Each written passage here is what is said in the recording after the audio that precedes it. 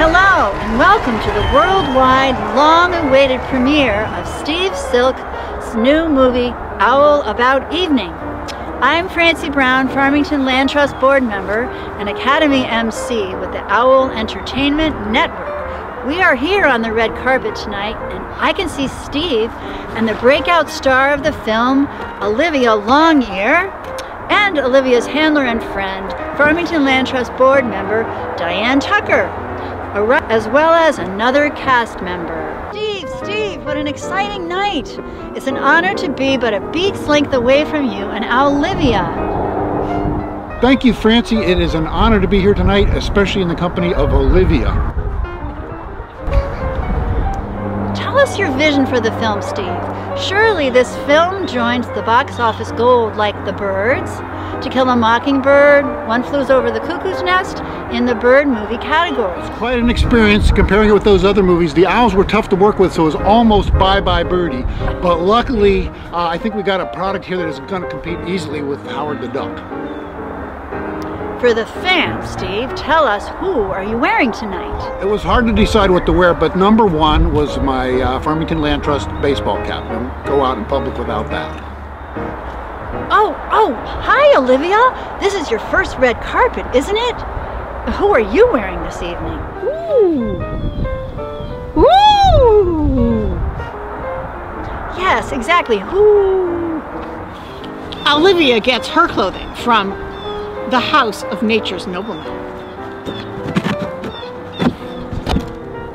On with the show!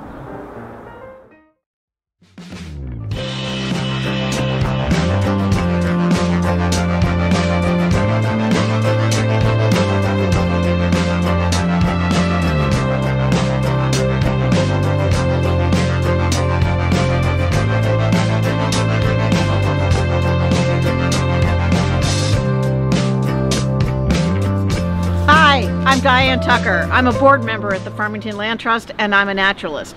And today I am here to talk to you about owls. In my time as a birder, I've been lucky to see owls a few times, and once I was able to view an actual long-eared owl, which this is. And the amazing thing is that they huddle on a branch right next to the trunk of a tree. So they blend in almost completely. You could stand in front of them just a few feet away and not really realize that they were there. Their coloration is mottled, and it helps make them look like part of any natural feature. If they were all one color, if they were all brown, they would actually stand out more. The ear tufts help elongate the body, and actually they draw their bodies in, their feathers close, so that they look as though they are actually a branch or part of the trunk. So how do you find owls? Well, sometimes you hear them, and sometimes seeing them goes along with hearing them. At this time of year, we're in the beginning of January right now, you may hear owls because they are starting to get noisy because they're calling one another. It's breeding season. Baby owls are typically born in March or April, and they need to find a mate.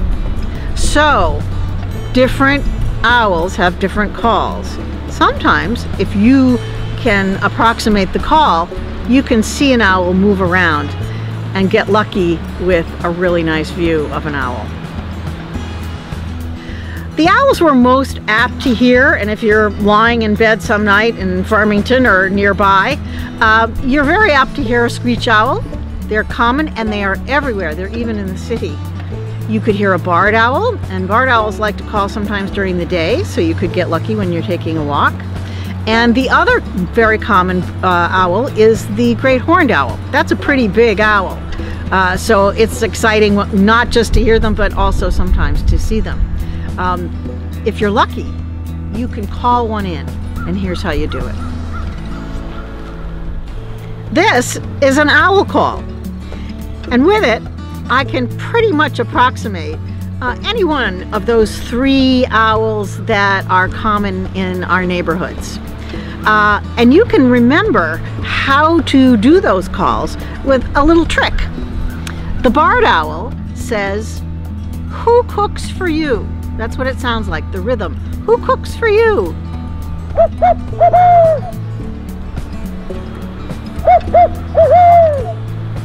Now, if I were really lucky, since the barred owl likes to call during the day, I'd have one call back to me right now.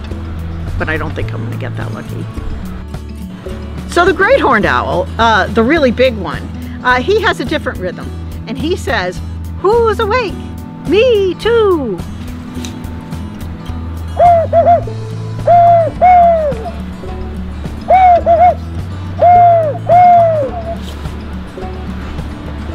I don't think we're gonna see one of those. The little screech owl, the one you can find almost anywhere, sounds something like this. I don't have a call for it. I'll do my best. He sounds kind of like this. Woo, woo, woo, woo. You can hear that just walking down the street sometimes. This is a long-eared owl. You might think that these are his ears, or his long ears. These are ear tufts, but they're not ears. Everyone thinks that the owl can find his prey with those big eyes, but he really finds them with his ears. One ear is up here. The other ear is a little bit lower. And that means that the distance to a point out here is triangulated. It's different from one side to the other, and therefore he can hear where his prey is. The beauty, his prey can't hear him. This is a puppet of a snowy owl, and I want to use it to dispel the biggest myth, I think, about owls. The myth is, of course, that he can turn his head all the way around the whole way, but he can't. He can turn his head about 270 degrees, and he's able to do that because he has some extra vertebrae in his neck. And it helps a lot in terms of his hunting because he has that powerful, powerful sense of hearing. And his hearing really is the most important sense that he has. The triangulation to find prey is aided quite a bit. His hearing helps him locate where prey is, and it is absolutely vital. As I mentioned, everybody thinks these beautiful big owl eyes are what makes the owl so powerful a predator, but it isn't really true. Because they're so big, they take up a ton of room in his skull. Believe it or not, because of that, there isn't enough room for a lot of musculature, and his eyes don't really move. All right, this is an owl's skull. You can see that the eye socket is enormous in comparison to the rest of the head. It takes up a huge amount of real estate on the bird's head, and there is very little room around to have muscles to allow it to move. Parenthetically, have a look at that beak. Uniquely and beautifully designed to shred meat. The owl is really an amazing predator, and quite very much at the top of the predator heap. Take a look at the amazing talons. They're enormously sharp, covered with fur to protect them, but incredibly adept at grasping and killing prey. The beak, of course, used for ripping and shredding, but the amazing talons for pretty much all the other tools. This is a feather from a different kind of bird of prey. This is a hawk feather. The feathers zip up like a little zipper. They're all connected with little barbs and barbules, which are like the teeth of a zipper. So that when a hawk flies, he makes a lot of sound. You can hear that flap, flap, flap of his wings. The owl feather is different. His zipper does not go all the way out to the edge of the feather. They're free. they aren't held together, and so they don't make any sound as the owl flies towards its prey. So it's not a comedy hour, it's really a talk about owls. But in order to talk about how owls do digestion, we have to have a little bit of mirth.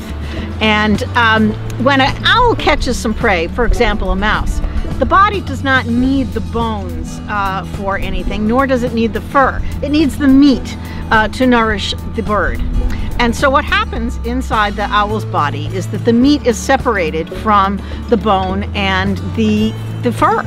The meat goes to nourish the owl, and the fur and the bones are compressed into what we call an owl pellet.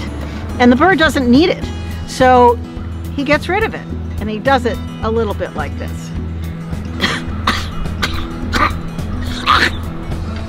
And out comes the owl pellet. So here's our pellet. And just to give you an idea of the nutrition of any given owl, I would venture to say this is a very large pellet, and I want to make this into something like a great horned owl pellet or something of that size.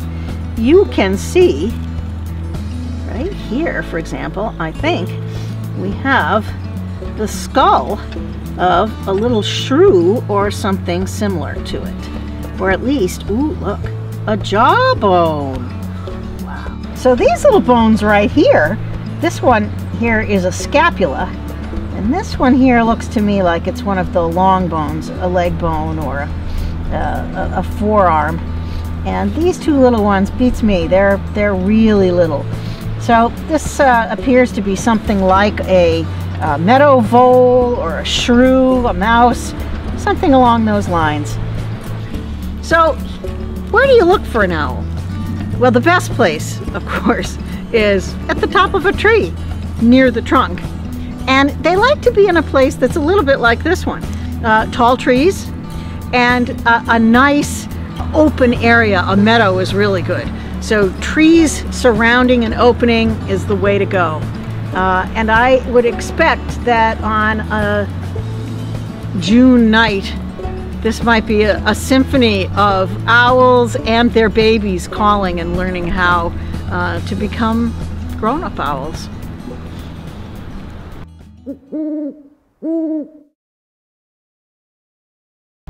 Welcome and good evening to the 1,100,677 Academy Awards.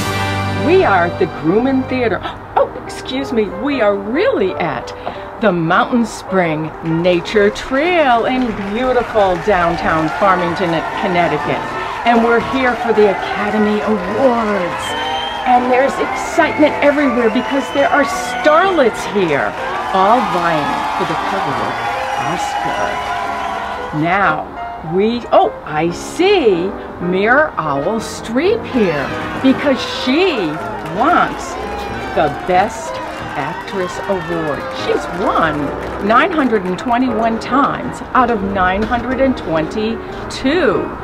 But this year, there is a new starlet who's trying to ruffle her feathers, and that is Owlivia Longears, who was in a sleeper hit this year, which was Owl About Evening. So ladies and gentlemen, put on your seatbelts and be ready for a bumpy ride. The moment we've been waiting for Best Actress. Envelope, please. And the winner is Owlivia Longears for Best Actress. Who would ever have thought that someone like me would be here as a total winner chicken dinner, Meryl? I just can't believe you like me. You really like me. First, I want to thank my mother and father, who I can't remember, my agent, my Farmington Land Trust, my publicist, my hairdresser, my makeup artist, my dresser, my accountant, my caterer, my lawyers, and all my other little people. When I think of myself as the fly-by-night I used to be, well, of course I am an owl, not that it makes any difference in the art of acting. I am speaking!